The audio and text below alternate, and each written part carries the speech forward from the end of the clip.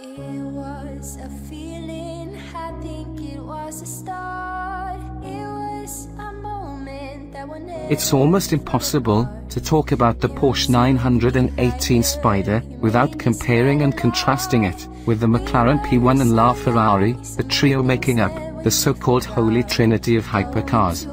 The Porsche is sometimes seen as the most understated of the three, and it is certainly the cheapest, but in many ways it is actually the most impressive. It is the most usable of the hybrid modes, and yet also has the most spine-tingling soundtrack when its naturally aspirated 4.6-litre V8 kicks in. It is also the most conspicuously high-quality product, and although it's the least powerful and heaviest, it also has, by some margin, the most torque. In short, we adore the 918 Spyder.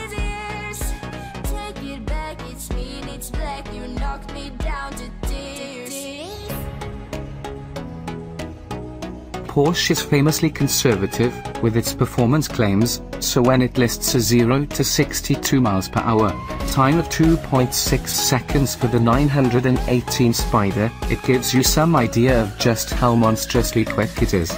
For comparison, McLaren claims 2.8 seconds for the P1, and Ferrari rather coyly just says under 3.0 seconds for the LaFerrari. The other acceleration times quoted for a 918 are 7.2 seconds to 124 miles per hour, and 19.9 seconds to 186 miles per hour. It will top out at 214 miles per hour, a whisker behind the claims for the McLaren and Ferrari.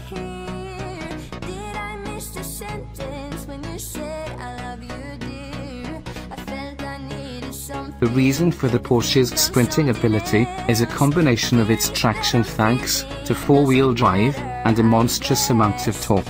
While the McLaren and Ferrari might boast slightly higher power figures, the 918 completely dominates them with its torque. Although the others put out an identical and not inconsiderable 664 pounds-foot each, the Porsche has a combined output of 944 pounds-foot from its electric and petrol motors.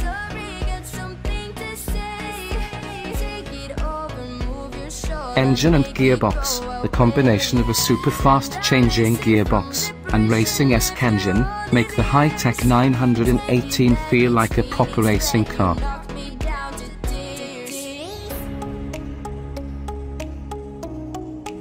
The title of this section doesn't really do the 918 Spyder justice.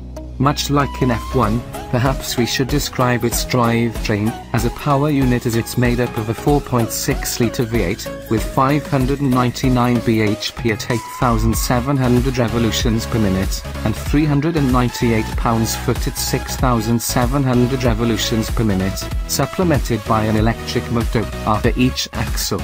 The internal combustion engine and rear-mounted electric motor drive through a 7-speed dual-clutch PDK transmission with electronically controlled limited-slip differential, while the front electric motor is single-speed and decouples at 165 miles per hour.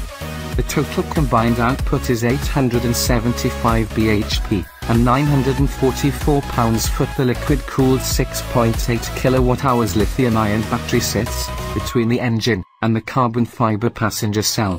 The 918 Spyder can be plugged in, but also charges through regenerative braking with impressive speed.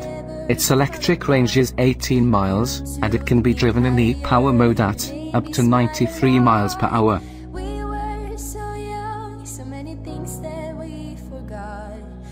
The first thing that strikes you with the 918 Spyder is the ease of use.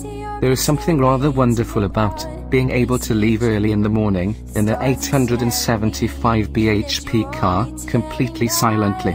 What's more, there is a useful 20-mile range on fully electric compared to just 6 miles in the P1 and nothing in the LaFerrari. But as impressive as the two electric motors, 195 kilowatts on the front axle and another 115 kilowatts on the rear axle, it is still the internal combustion engine that steals the show.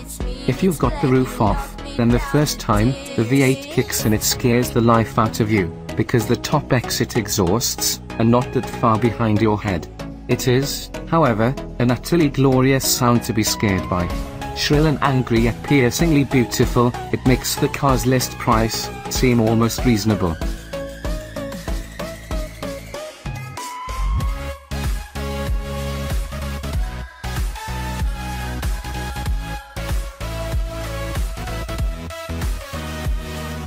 The 918 is the heaviest of the hypercar trio, but ample traction and the chassis inherent balance do a good job to hide it. Cars in this league are hard to describe as bargains, but compared to the P1 and LaFerrari, the 918 offers the most for the money. A wonderful cabin and removable roof make the 918 both a comfortable and exciting place to spend time. Remove the roof to really enjoy the V8's mechanical tone.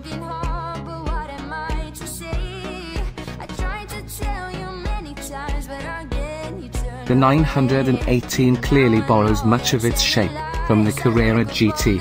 It's less striking than its two main rivals, but it's arguably more handsome for it. When Evo tested the 918 Spyder back-to-back with the McLaren P1 in issue 200, we noted that it shared the car's art execution of its predecessor, the Carrera GT. The family ties are clear to see, and it nails a balance between looking clean and unadorned, and looking exquisite and expensive. That car was also resplendent in a Martini racing livery, one of several options available to 918 buyers to personalize their cars, and a no-cost option on the Visac package. Personal taste will dictate whether you take the plunge. On the graphics options, the Evo office is split, but they certainly help the car stand out further.